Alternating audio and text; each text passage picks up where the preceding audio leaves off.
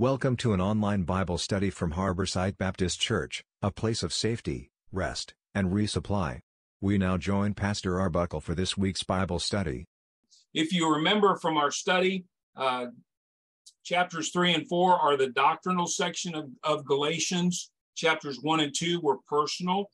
We looked at Paul's performance prior to his salvation and after his salvation. We also looked at the performance of Peter and so on. And, it's just one of those things that people sometimes get caught up in, believing that they have to do something in order to get saved. Maybe you talked to somebody during your Christian life and wanted to see them saved, and they said, well, all I got to do is be good. Well, no, that's not true. And Paul answers some of those questions for us, but I want to continue as he brings several arguments. He actually brings 3 arguments in chapter 3 and 3 arguments in chapter 4 in regard to this doctrinal section. We saw last time he was talking about the personal, speaking to the Galatians personally, the personal argument. He mentions there in chapter 3 in verse 1, he calls them foolish Galatians. He mentions in verse number 3 as well, are you so foolish? Okay. He asks a question there in verse number 3, having begun in the spirit, okay, that's when you're saved, all right, are you now made perfect or complete by the flesh? And he's talking about their sanctification afterward, okay? The way you got saved is the way you stay saved, okay? By faith, by grace, through faith, and so forth. It's not a work that you have to do, and so on. Now, we started last time looking at the arguments from Scripture. I want us to read verses 6 through 14 again, and we'll get into these particular presentations, these Old Testament passages that Paul uses. He refers the Galatians to these passages in the Old Testament. Let's read chapter 3, Galatians chapter 3, verse number 6 says, even as Abraham believed God, and it was accounted to him for righteousness. Know ye therefore that they which are of faith, the same are the children of Abraham. And the scripture, foreseeing that God would justify the heathen through faith, preached before the gospel unto Abraham, saying, in these shall all nations be blessed. So then they which be of faith are blessed with faithful Abraham. For as many as of the works of the law are under the curse. For it is written, cursed is everyone that continueth not in all things that are written in the book of the law to do them. But that no man is justified by the law in the sight of God, it is evident. For the just shall live by faith. And the law is not of faith, but the man that doeth them shall live in them. Christ hath redeemed us from the curse of the law, being made a curse for us. For it is written, cursed is everyone that hangeth on a tree, that the blessing of Abraham might come on the Gentiles through Jesus Christ, that we might receive the promise of the Spirit through faith. Now, I want us to look at the Old Testament passages as we go down through here, as Paul gives them to enforce his point that salvation was by grace through faith without the works of the law. Okay, he begins in verses 6 and 7, where he says, even as Abraham believed God, and it was accounted to him for righteousness. Where was that? Well, you got to turn all the way back to Genesis 15. If you want to turn there, let's go back there to Genesis chapter 15.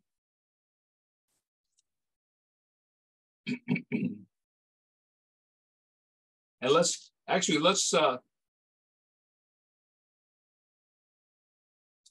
start reading. Well, let's just read verse number 6. Okay. Genesis 15:6 says, and he, speaking of Abraham, believed in the Lord, and he, God, counted it to him, Abraham, for righteousness. Okay. How was Abraham saved? Was he doing some work? Was he following the law? No. We're going to see here in just a little bit that the law wasn't, several hundred years after this event in Abraham's life that God gave the law. So How was Abraham saved? We'll go back to Galatians, hold your finger there, and I'm going to have you turn to Romans chapter 4. All right? Romans chapter 4. Hold your finger in Galatians. We'll come back there, of course. But turn to Romans chapter 4. Notice what he says, what Paul says. He's speaking of Abraham in Romans chapter 4. Verse number 1 says, what shall we say then that Abraham our father, as pertaining to the flesh, had found? What did Abraham find? Verse number 2, for if Abraham were justified by works, okay, if his performance was what made him right with the Lord, which saved him and so forth, what does it say there? He hath whereof to glory, but not before God. Okay. He goes on, he said, for what saith the scripture? Abraham believed God. We just read that, Genesis 15:6. Okay. And it was counted unto him for righteousness. Now to him that worketh is the reward, not reckoned of grace, but of debt. But to him that worketh not, but believeth on him that justifieth the ungodly, his faith is counted for righteousness. Okay, so there's a scriptural argument there. There's several, there again, we're going to go through these passages of scripture here, but the scripture is telling us, just as in Abraham, okay, the way Abraham got saved is the way you and I get saved, by grace through faith. It's our putting our faith, our dependence, our belief on what God said, okay, for our salvation. Skip down to verse 20 of Romans chapter 4 and look at this. It says, he, speaking of Abraham again, staggered not at the promise of God through unbelief, but was strong in faith, giving glory to God, and being fully persuaded that what he had promised, he was able also to perform. And therefore it was imputed to him for righteousness. Now it was not written for his sake alone, okay? God didn't tell us about Abraham just for Abraham's benefit, okay? It says, was not written for his sake alone, but it was imputed to him, but for us also, to whom it shall be imputed if we believe on him that raised up Jesus our Lord from the dead, who was delivered for our offenses and was raised again for our justification. Why did God mention Abraham? Why did God mention how Abraham was saved? God mentioned Abraham and the way he was saved for our benefit, so we could know how to be saved. It's one of the things that God has graciously given us. Go back to Galatians chapter 3 and look at verse number 8.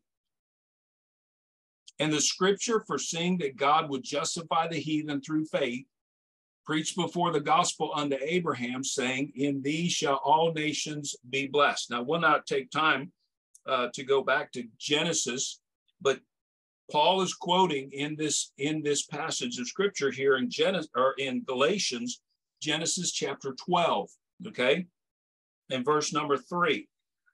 Again, Abraham believed the promise, and his faith was counted for righteousness, okay?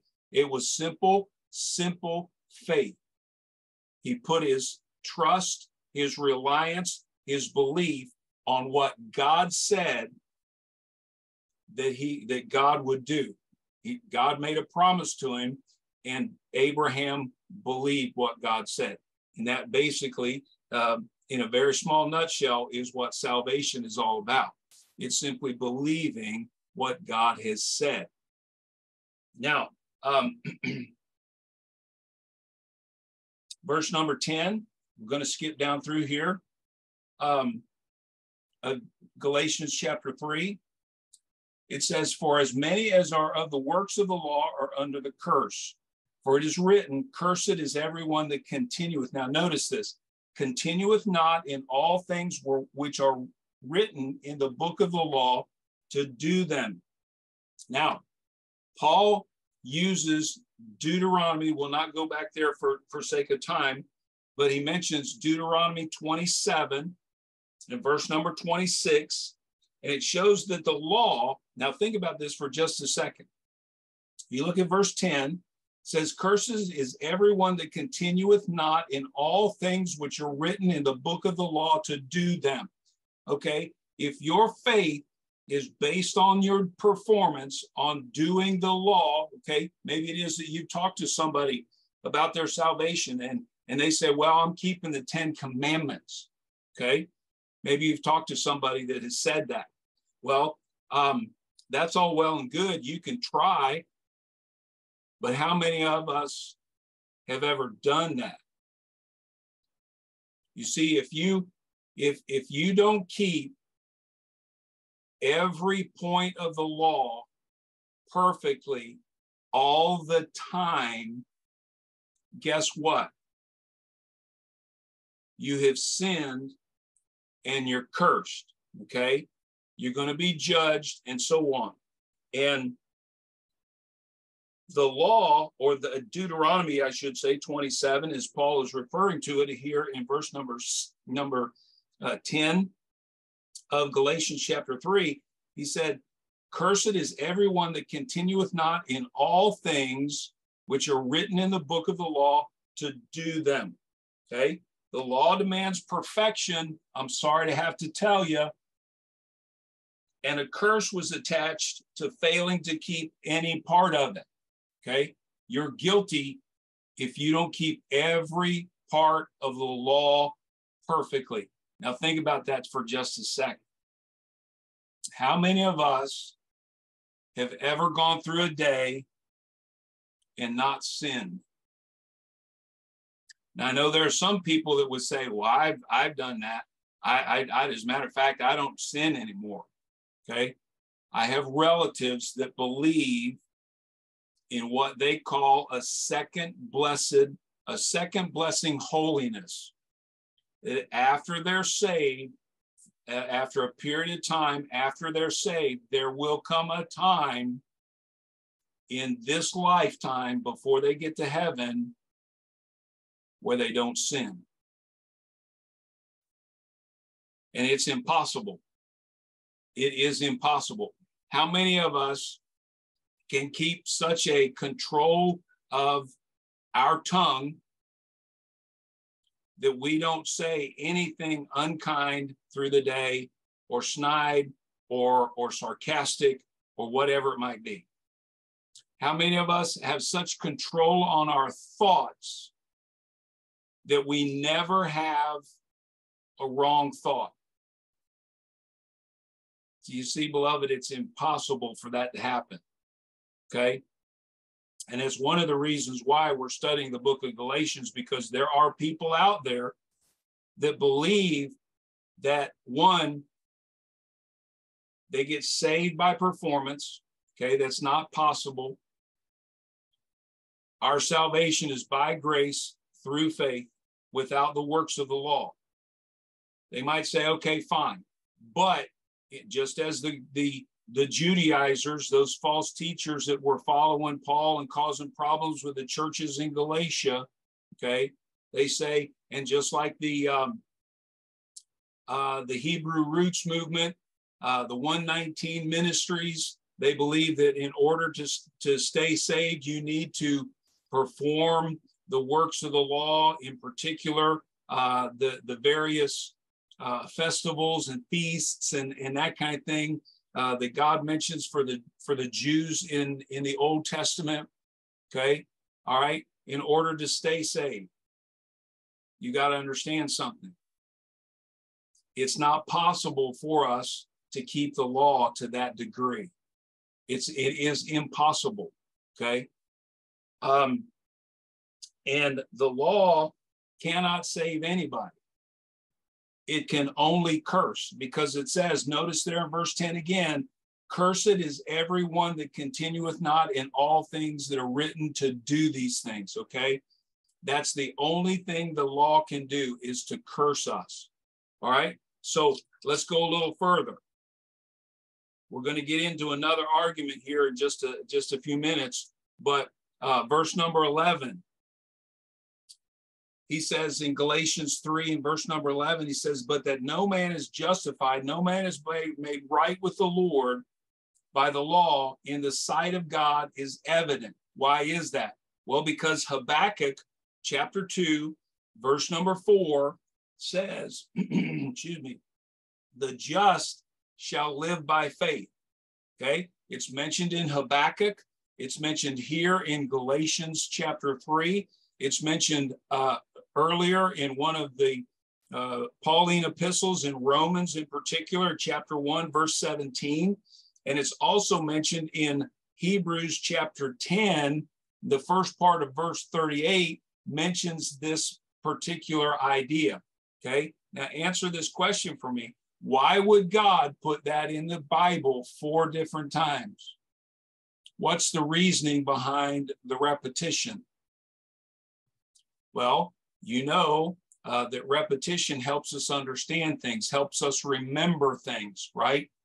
And that's certainly got to be part of the idea of mentioning it at least 4 times, okay, to help us realize that the just, those that are right with the Lord, okay, how will they live? After they made righteous, made just by their faith, how will they live? They live by faith, okay? He goes on. He mentions another scripture here, verse number 12. And the law is not of faith, okay? It wasn't faith, it was performance. That's what the law was, okay? The law is not of faith, but the man that doeth them shall live in them. Paul refers way back in the Old Testament to Leviticus 18. Just write it down. You can look at it later. We'll not go into that into it to turn to it and so forth. Now you got to understand something.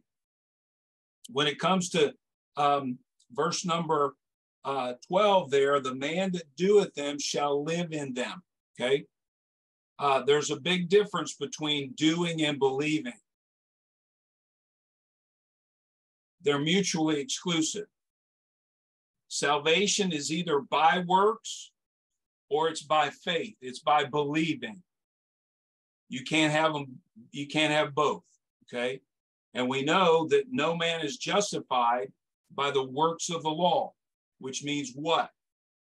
Which means that salvation, justification, being made righteous, being made, our salvation is based on our faith, simple faith.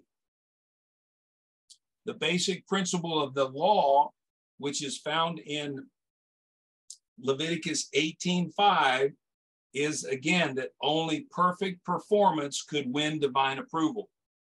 Okay, if you're going to be right with God by living by the law, you're going to have to keep the law. Every jot, every tittle, every T's got to be crossed, every I's got to be dotted just perfectly every minute of every day.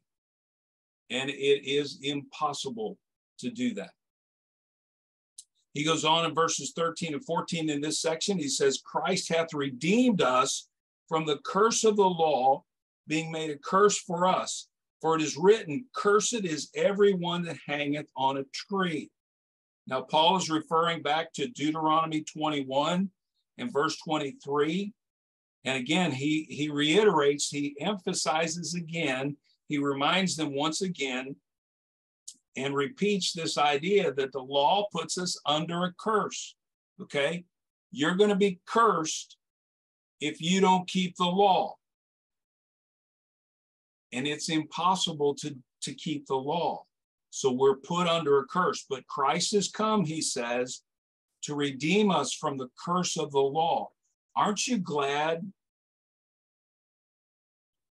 that Jesus Christ, when he died on the cross, paid the penalty for our sin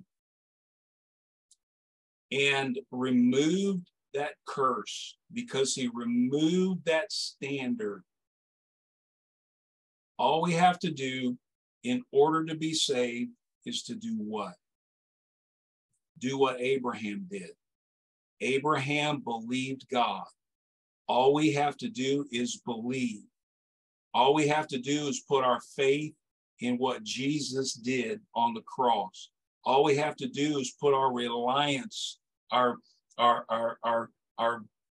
faith, our belief on what he did on the cross as payment for our sin. And what happens after that? we do the same thing as we live our lives in Christ. We don't have to do anything to stay saved. We don't have to do anything. We can't do anything to be saved. And the Apostle Paul brings these scriptures out. Again, you could take them and study them on your own if you want to. We'll not go into a deep dive on them, so to speak. But he uses this scriptural argument, okay? The Bible tells us in a number of places about these principles, about this idea that you cannot be saved by keeping the law. You cannot stay saved by keeping the law. Salvation comes by simple faith and living the Christian life, and staying saved after you're saved comes by faith as well. Well, let's change gears here a little bit, okay? Isaiah 1:18, maybe you're familiar with that passage of scripture. It says, "Come now and let us reason together, saith the Lord." Okay. If you've been at HarborSite Baptist Church for any period of time, you've probably heard me say on more than one occasion, now think about this, okay? That's the idea I want us to look at, because this is another argument, an argument from reasoning, okay, that Paul gives. He sits almost like he's sitting with the Galatians, and he's saying, okay, look, let's think about this for just a second, okay? He's already presented what the Bible has to say, the various passages of scripture, and I'm sure there are others we don't have time to look into, but Paul puts several thought-provoking statements out there, okay, for them to reason with, to think about, okay? Now let's start. Let's think about a contract, okay? Verse 15, he says, "Brethren, I speak after the manner of men. Though it be a man's covenant, a man's contract, yet if it be confirmed," okay, let's just suppose you went to somebody and you worked on whatever it is, you got together and you said, I want us to go into business together. I want to sell you something. I want to buy something that you have, and so on. And they go out and they make out a contract, okay? People do that all the time, even today in the 21st century, okay? Notice what he says. Yet if it be confirmed, okay, if we filled out all of the requirements, we paid all the fees, we got it notarized, we got it stamped, we got it finalized, whatever it is, okay? I have a contract right here. What does that say? No man can disannul that or add to it. Somebody can't, after you have that contract, or that covenant, they call it biblically, okay? You have that taken care of. You have the witnesses, you have them sign it, you have it notarized. Maybe you have a clerk or something like that, go ahead and notarize it and stamp it and so on and so forth, okay? That's legally binding, okay? Somebody can't come in and afterward and say, oh, by the way, no, I have this contract. Well, what did God give Abraham? God gave Abraham, again, the biblical term is covenant. It is an agreement between two parties. It is a contract, okay? And when God gave the contract to Abraham, made the covenant with Abraham, that Abraham believed, because of his faith, it was accounted to him for righteousness, okay? Nobody can come in there and say, oh, wait, hang on just a second. That's not right. What I got here zeroes that thing out. What I got here, this works of the law, that does away with this promise that God gave to Abraham. That does away with the covenant that God gave to Abraham. The contract, I got this right here. Okay, wait a minute. What does the Bible say? Though it be a man's key, again, he's using an illustration here, okay? It's a completed contract or a a completed covenant cannot be changed. Look at verse 17. He says that the covenant that was confirmed before of God in Christ, with the law, which was 430 years after, cannot disannul, though it should make the promise that it should make the promise of none effect. What is he saying? When did the law come? Hundreds of years after God made this covenant, this contract, this promise with Abraham. You understand that? So as we think about a contract, I've already got it. It's been signed. Both parties have agreed to it. It's been witnessed and it's been stamped and it's been legalized and it's been filed. Okay, I've got this thing. Nothing after that is going to change it.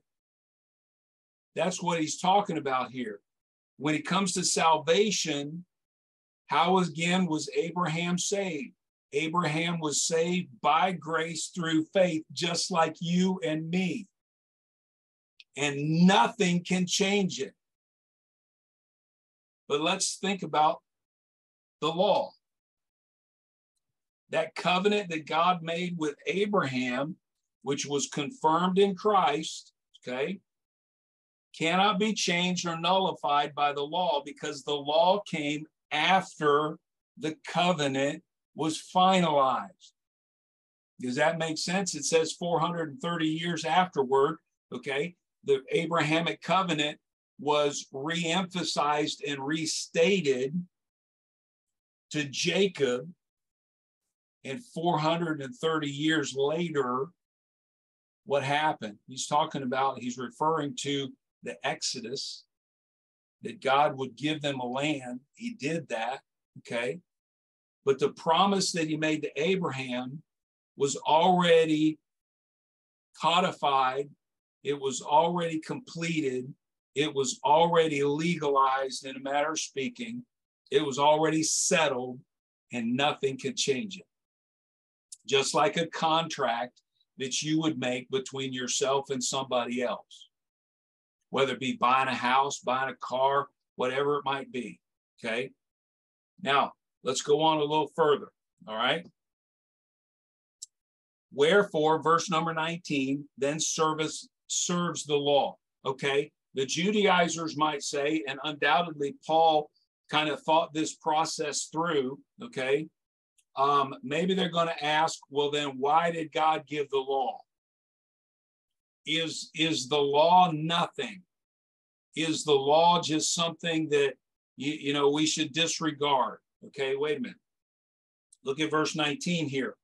He says, wherefore then serveth the law? Why was the law given? Well, it was added because of transgressions. Okay, what does that mean? Well, it means that the law was given to define sin.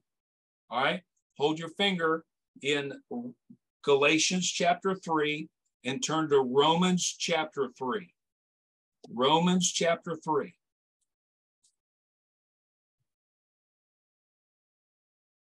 Romans chapter 3.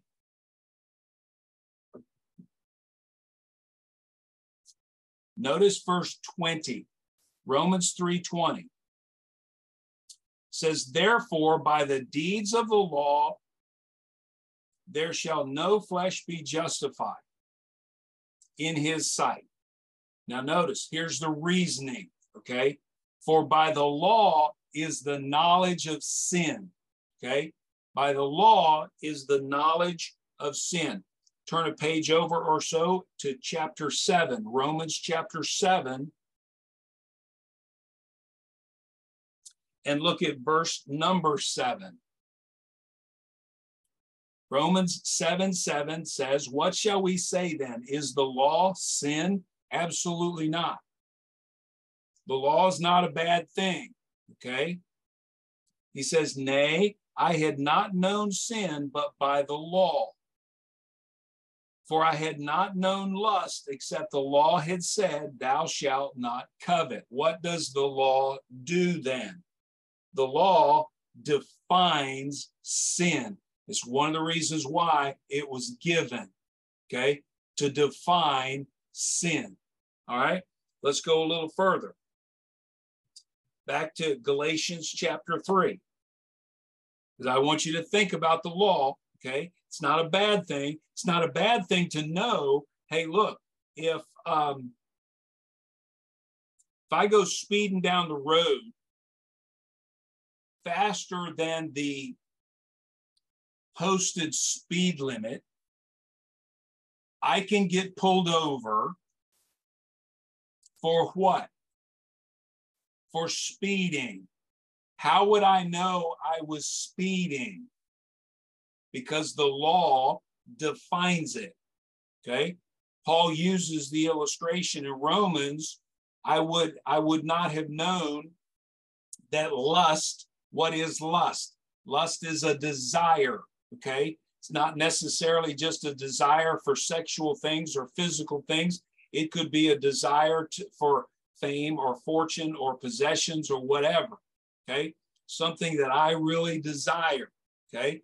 And he says, thou shalt not covet. What kind of desire is that? What kind of lust is that?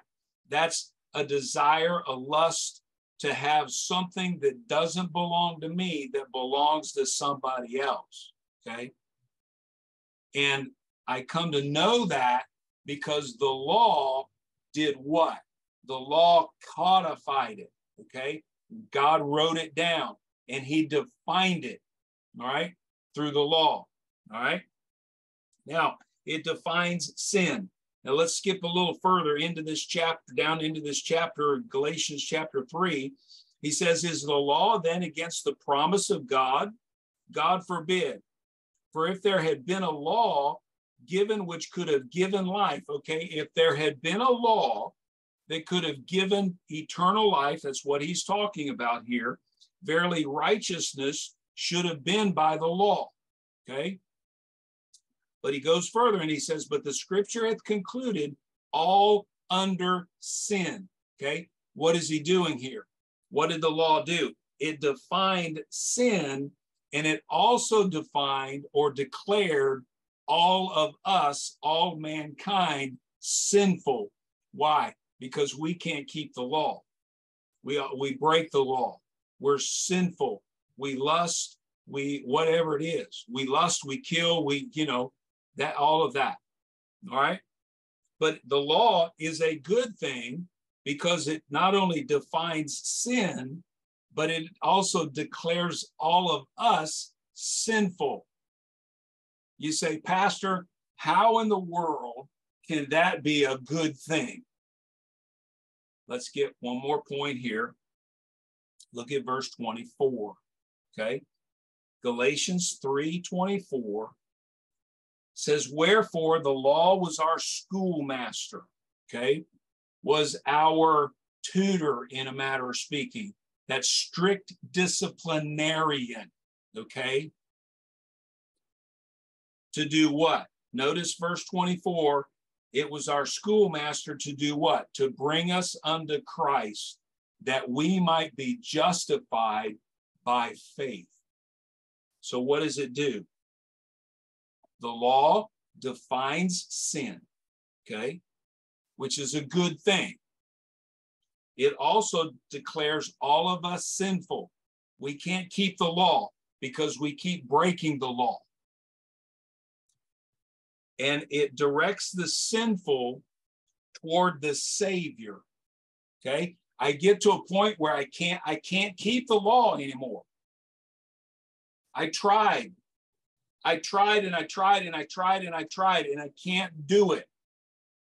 I've gone through all of the steps, however many step program it is, and I've tried and I tried and I tried and I tried, and I got this lust and I got this desire, and I just can't get over it. And in the case of salvation, I've worked and I've worked and I've worked and I've worked and I've worked and I've worked and I've worked, but I find out that I'm still as miserable as I was when I started, and I'm no closer to heaven than when I got started. So what do? Directs us, the sinful, toward the Savior, to bring us unto Christ, that we might be justified by faith. Let me give you one more verse of scripture. Turn to Acts chapter 13. Acts chapter 13.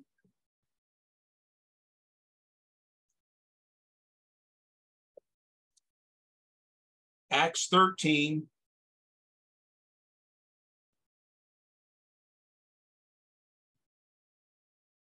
Look at verse 38. This is where the thought starts. Paul is speaking. He and Barnabas are in Antioch. And he says, be it known unto you, therefore, men, Acts 13:38, and brethren, that through this man, speaking of Christ, is preached unto you the forgiveness of sins. Okay? And by him, verse 39, Acts 13:39 says, and by him all that believe are justified from all things. What does that mean? By him, all that believe, all that put their faith in Christ are justified. We're made right with the Lord. Okay, we're made righteous. It's just as if I'd never sinned. We're saved. That's what he's talking about. Now notice this. This is very important. He says, from which ye could not be justified by the law of Moses. There's no possible way that anybody can be saved or stay saved by keeping the law. It's only by putting your faith in Christ on both circumstances, both sides of that, okay? And what does it do again? It defines sin, all right? It declares me a sinner because I can't keep the law. Breaking the law is a sin in any part of it. Declares me to be sinful in order to direct me toward the one who can make me righteous, who can make me justified, who can save me, who can make me right with God. And how does that come? It comes simply by believing. It's that childlike, simple faith that Abraham had way back in the Old Testament. You see, the Bible says when God told him to go from Ur of the Chaldees to a land that God would show him, Abraham immediately went out, not knowing where he went. But what did he do? He just simply trusted and followed the Lord. And God counted that faith, made him righteous, made him have that right relationship with the Lord. Paul is going to continue these arguments in chapter 4. I want to just kind of encourage you to continue to read. If you haven't already, read through the book of Galatians. We'll continue next time as we continue our study, but I want to remind you of this. The law can't save. The law can't keep you saved.